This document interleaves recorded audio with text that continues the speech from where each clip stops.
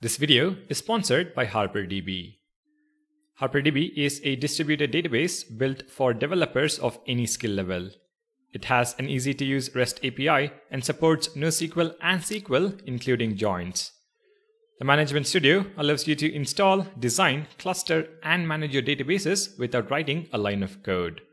It includes resources like example code, SDKs, and drivers such as this awesome React hook on NPM.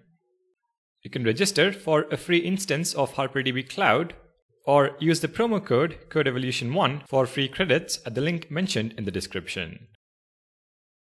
Hey everyone, in this video, I want to help you prepare for your next React interview by going over a couple of React and Redux topics which are likely to be asked from an interview point of view. Of course, this is not an exhaustive list by any means, but it's a list you should definitely prepare for. Let's begin. Now it might seem a bit strange, but the first thing you should prepare for is an answer to the question, what do you like and dislike about React? It's an icebreaker, but at the same time, it helps the interviewer gauge an understanding of your React knowledge. I, personally, love unidirectional flow from parent to child and the fact that React is pretty much JavaScript. Angular or Vue, on the other hand, have two-way data flow and also their own syntax like vif, velse, ngif, ngfor, and so on. One thing that I disliked about React, at least initially, was JSX. It took me a while to understand, but I would have definitely liked it if it was simpler. Now you can have your own likes and dislikes, but it is surely a question to prepare for. Next, if you are a junior dev, you could also be asked about conditional rendering and also rendering a list of elements in React. So make sure you're aware of them. More importantly, prepare for what is the significance of having a key when rendering a list of elements. You need to mention how React compares elements under the hood to re-render only what is changed.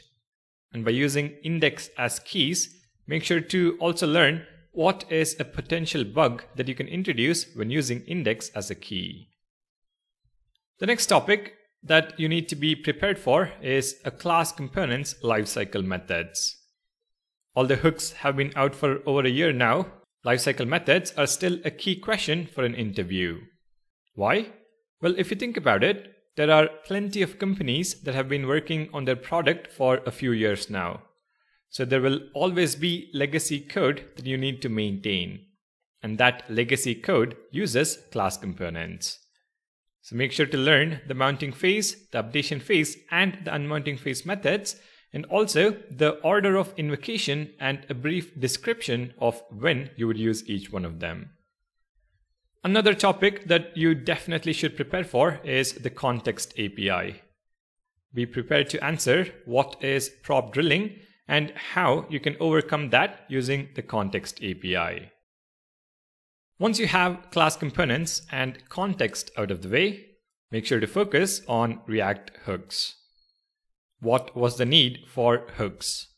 And learn about the usage of useState, useEffect, and useContext, as they're the most common hooks that even a junior dev ought to know. When it comes to useEffect, be prepared to explain how it relates to component did mount, component did update, and component will unmount lifecycle methods. Now, if you have a good amount of React experience, make sure you're also prepared for questions on optimization. Topics to read about are pure components, React memo, use memo hook, and use callback hook. These help you prevent unnecessary re-renders in your React application. Alright, next question. How do you share logic across components? This is a question that will really help the interviewer understand how reusable your React code is. You can talk about higher order components, render props pattern, or even custom hooks. If you can give examples from your recent project, all the more better. The last question on React is, what are some of the packages that you use along with React? For example, for styling, for routing, form handling, for state management, and if you use a Create React app or a custom Webpack configuration. So make sure you're aware of the React ecosystem in the project that you work on. Alright, that is about React. Next, let's move on to Redux. Now, when it comes to the React ecosystem, Redux is one of those libraries that crawls its way into an interview.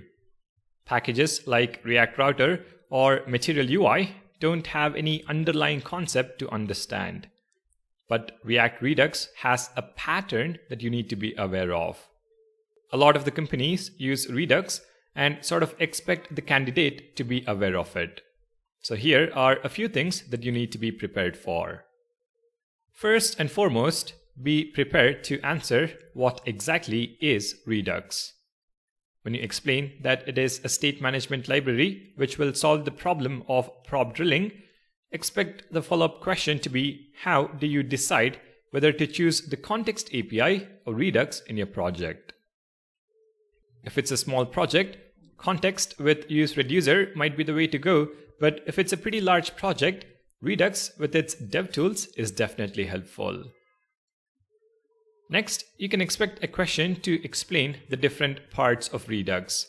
So be prepared to answer, what is the Redux store, what are actions, what are action creators, and what are reducers.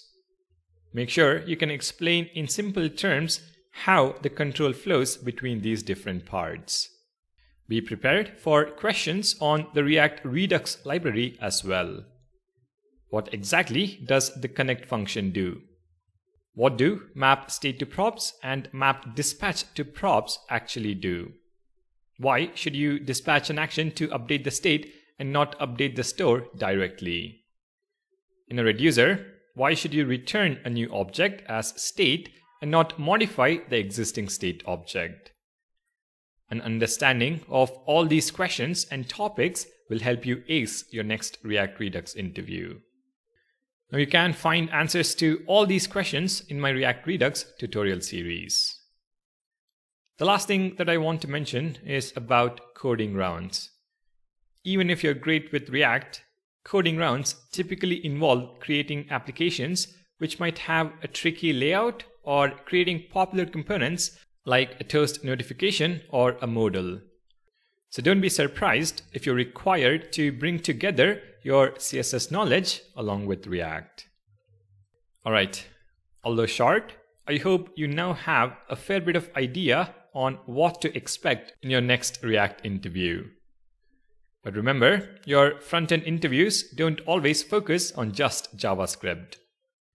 If you would like to prepare better on JavaScript and problem solving, make sure to check out my Preparing for a Front-End Interview course, for which the link is available in the description at a 50% discounted price. Thank you guys for watching, and make sure to subscribe for more front-end content, and I'll see you guys in the next video.